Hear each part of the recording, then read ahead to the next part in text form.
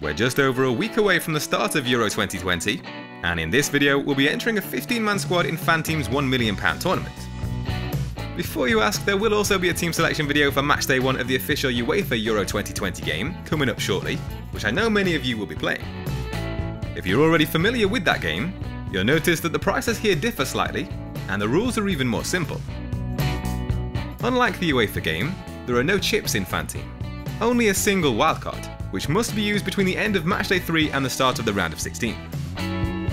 Captaincy and automatic substitutions work as they do with traditional FPL, in that once the deadline has passed, you're locked in until the following game week. So it's perfect if you're looking for a more low maintenance game that won't be as time consuming as UEFA's. You can enter your team via the link in the description, but you do have to be over 18, as there's an incredible £1 million prize pool on offer, with £200,000 awarded to the overall winner. Finishing in the top 10,000 places will guarantee you a cash payout, in return for your £20 entry. So without further ado, let's take a look at who makes the team.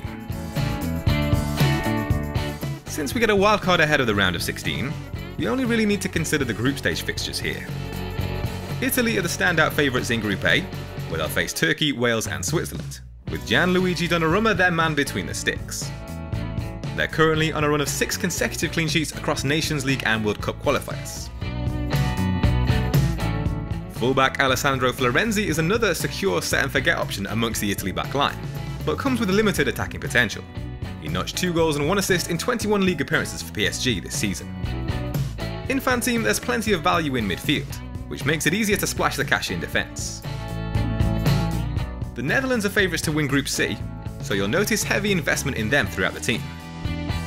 Denzel Dumfries looks set to start at right back, and a tally of 2 goals and 6 assists in 30 league appearances for PSV showcases his ability in the final third. He also assisted twice in 4 Nations League appearances for his country. Rounding off a premium-looking defence is Spain left-back Jordi Alba, who directly contributed to 8 goals in 35 La Liga appearances with Barcelona this season. No international teammate has provided as many assists or key passes during the World Cup qualifiers.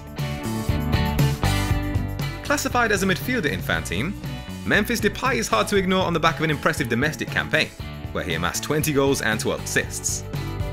The 27-year-old is boosted by penalty duties, and has 4 goals and 2 assists in his last 5 starts for his country. Dutch teammate Steven Berghuis is expected to start on the opposite flank, in a front 3. He bagged 18 goals and 12 assists in 31 league appearances with Feyenoord this season, and has scored in each of his last 2 matches for the Netherlands. A handy price tag of just 6 million makes Wales talisman Gareth Bale a tempting prospect, despite tough competition from Italy, Turkey and Switzerland in Group A.